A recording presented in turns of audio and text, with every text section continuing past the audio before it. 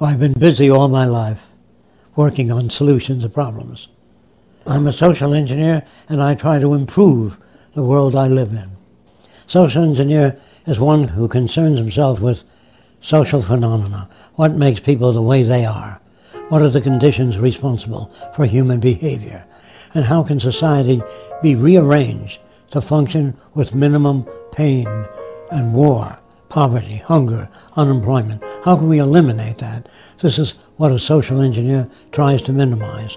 Oh, I did a lot of the groundwork to try to find out what it is that shapes human behavior.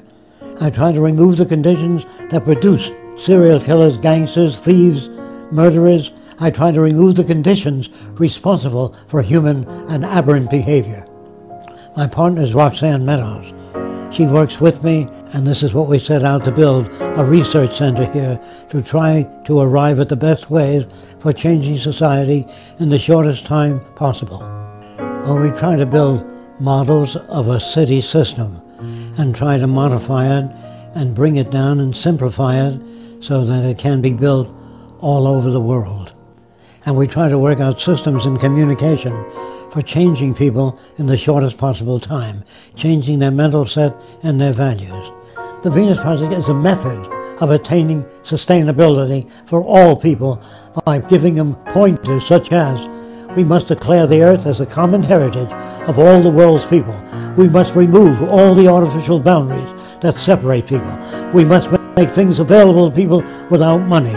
We must eliminate social elitism, technical or otherwise. So I said, let's take care of everybody, the inventors, the designers, the engineers, and the people themselves. Make things available to them, and that will change their behavior. We're working in the wrong direction, and all over the world societies are collapsing, going bankrupt, not able to work things out because they use political methods, which was good, I said, 100 years ago, but they do not work today. So they're failing all over the world. People have to lose their homes, their jobs, then they have to lose confidence in the people they elected. Once that happens, they are open to new ideas.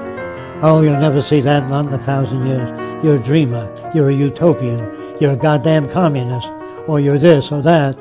I believe all things change. Utopia is an impossible concept. It assumes that you can design a city that's good for all time. You can't do that. Everything changes. That's the only constant in nature, and that's change. I don't believe that the cities of the future will be fixed. They'll undergo changes continuously. I do not believe there are any final frontiers. I believe that men and women will continue to invent newer and better systems, and there's no limit to what humans can do. The pain of watching the way the world is moving and the directions of war and human suffering and the loss of lives and the destroying of cities, all of that motivates me to try to do a better job than what politicians are trying to accomplish without knowledge. If enough people work at what I talk about, I believe we can change the world. If they do nothing, nothing will happen. Nothing will happen. Nothing will happen. Nothing will happen. Nothing will happen. Nothing will happen. Nothing will happen. Nothing will happen. Nothing will happen. Nothing will happen. Nothing will happen. Nothing will happen. Nothing will happen.